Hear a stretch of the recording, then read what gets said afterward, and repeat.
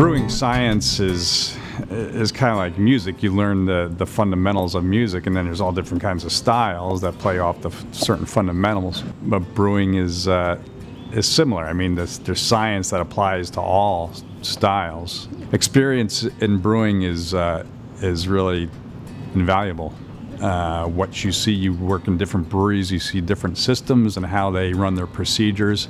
I would say before, when I first came to Ommegang, we hadn't really ventured into non-Belgian style beers, so I'd say very Belgian driven. You know, our yeast strain originally came from Belgium. The way we process the beers, the fermentation temperatures and so forth, very similar to Belgian top fermented beers. And I think that's core to what we do, our Belgianness, and it always will be, not just because of our ownership from Duvel, but just what was started here.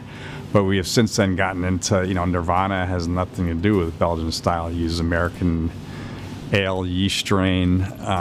We emulate in terms of the constant strive for excellence, implementing procedures, equipment, and so forth to continually, it's continuous improvement, continuously tweaking your process to make the beer better and better and better. It's not always about, oh, just like let's make new beers. No, let's make rare Voss better and better, better, better. We were approached by HBO. They would describe either a character in the show that we wanted to tie the beer into, or a place setting in the show, and then we would just take elements of those things, and it would impact the ingredients we chose, and you know, the beer that we wanted to make. We didn't want to make too complex or strong of a beer because we felt there'd be people having these beers who never had them before. Here you're taking cues from outside influences that someone else is kind of talking to, and then using our brewing knowledge and experience to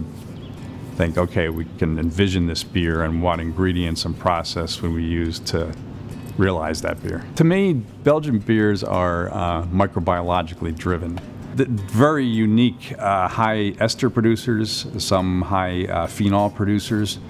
Their fermentation temperatures high even compared to other top fermented classical beers, like say from England or so forth. That's what makes Belgian beers unique to me, is the different microbes across all the different styles.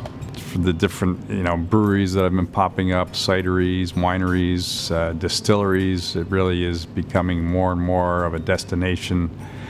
And that, coupled with just the beauty of central New York and all of New York State. I mean, I've been throughout the country, and New York State has pretty much everything. It has beautiful mountains, it has the ocean, it has big city, but you know, especially central New York, it's just a beautiful area, and coupled with what's going on in the craft beverage industry, it's just a great place to come.